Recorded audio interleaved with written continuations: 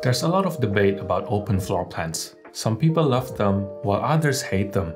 It is easy to see the appeal as open floor plans often feel more contemporary and relaxed, and also make smarter use of light, especially in homes that only have 1 or 2 windows. But, like many popular design trends, it can be overdone.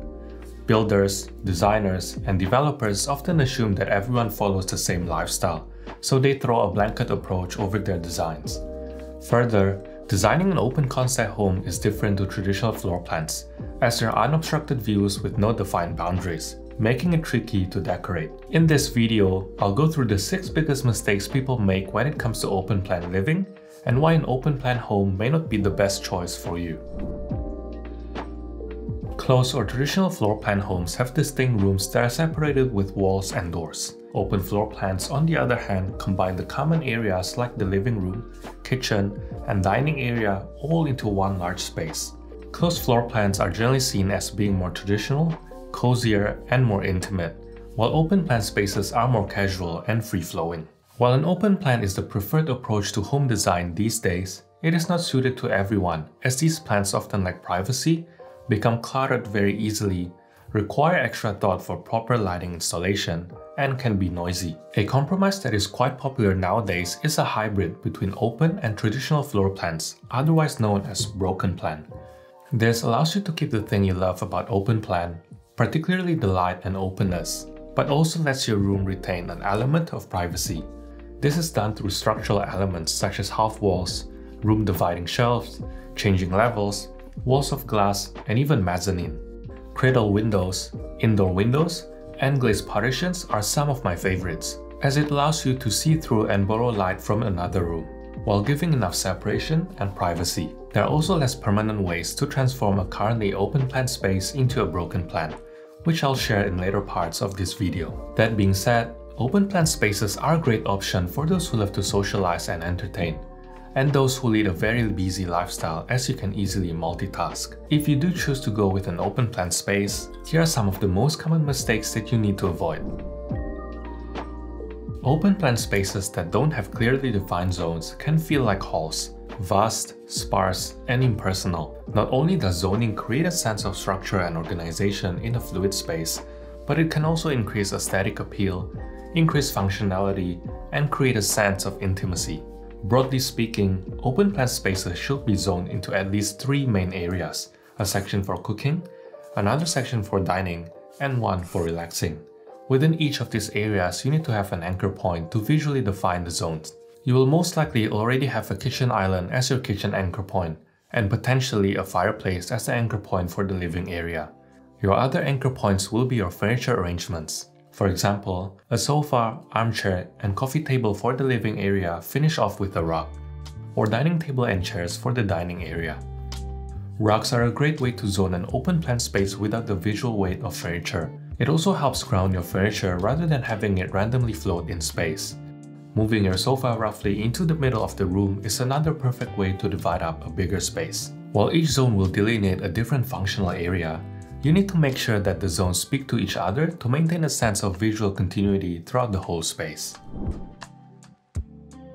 Don't overwhelm and overcomplicate an open plan space with heaps of different styles of furniture, decor, and finishes. This often happens when people move from a closed plan space to an open plan and try to fit all their old furniture into the new space. Often, each room in a closed plan has its own personality, and furniture from each distinct room doesn't always come together in one open room. Same goes with color.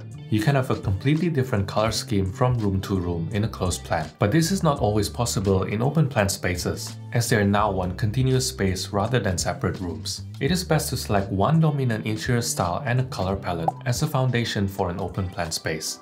Start with the neutral base and then add 1 or 2 additional colors to the scheme. Assess the furniture you already own and identify what pieces work with this overarching style.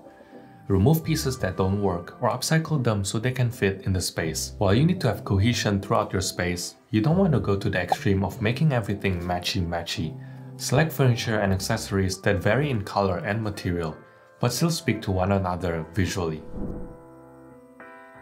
People often fall into the trap of buying really large furniture for an open plan space because they think they have plenty of room, but the furniture often ends up being oversized and negatively impacts upon the flow of the space. Before you buy your furniture, you should be making a floor plan where you specifically map out traffic flow. Think of every walking path scenario in your space. How are you going to get from the couch to the kitchen? How are you going to get from the dining table to a storage cupboard on the other side of the room? Map out all of these possibilities. All of your major thoroughfares should be roughly 3 feet wide, so you can comfortably move around. For smaller spaces, aim for at least 18 to 24 inches between large furniture pieces. If you're finding that you can't fit everything in within proper walking paths, you may need to remove furniture or consider multifunctional pieces. Many people find it challenging to light an open plan space due to the lack of walls. While open plan spaces are supposed to feel vast and airy, poor lighting often makes them feel small and gloomy. You need to take lighting into account during the initial stages of the design process. Consider how you are going to incorporate overhead, ambient, task, and accent lighting into your open plan space, and how you're going to use light to define zones. As an example, you may use pendant lights over your dining table to define the dining area, or floor lamp to define a reading nook. For large open plan homes, you need to make sure that you have planned your outlets everywhere you want to have furniture. For example, you may need to consider installing floor outlets so you can have floor lamps in the middle of the living room, without cords snaking all around your space. For smaller spaces, you can simply use extension cords as the spaces are typically confined by the walls. In many conventional closed-plan rooms, furniture is usually pushed against the wall to optimize space. However, this isn't always the case with big open-plan space, as it can feel too open and disjointed. Instead, have an open-minded approach and try to organize everything to encourage conversation and interaction. Pull out your sofa to the middle of the room and place an armchair opposite it, or have 2 sofas opposite each other if there's enough space. The only problem with having floating furniture is that you need to make sure your pieces look good from all angles. You can't hide the back of your sofa up against a wall.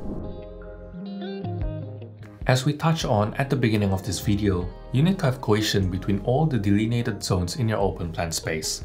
The kitchen is one of these delineated zones. As the kitchen has a lot of elements that can't be changed without an expensive renovation, it is best to consider this right from the planning stage, so it speaks to the architecture of your home and the style of your living area. Make sure the colors and designs found within your benchtop, splashback, and joinery complement what you have in mind for your dining and living areas. The easiest way to do this is to repeat colors and finishes.